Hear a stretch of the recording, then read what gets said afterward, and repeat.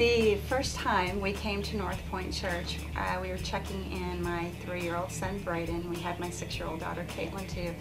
And the line was rather long at that point. We hadn't divided the nursery areas up yet. But I was just like standing there thinking, you know, I wonder if this could make a difference of whether someone wanted to come back or not, if they had to stand in line for a long time. In God calling us to make North Point our home church, then when Tommy and Rachel came to visit us later that week and say hi, we filled out one of those Get Connected cards, and so that preempted them to come and visit us. And I told them, I said, hey, I would really like to work in the children's area. How do I go about doing that?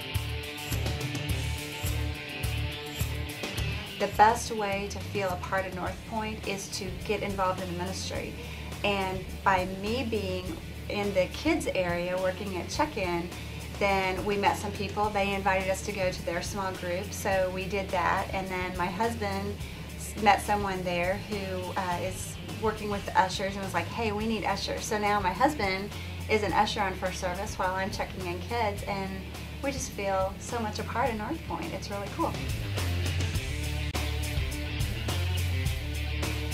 When they walk through those small group doors, they are going to be learning about things that can affect the rest of their lives. What I think is cool about working in the children's ministry too is there's so many different opportunities.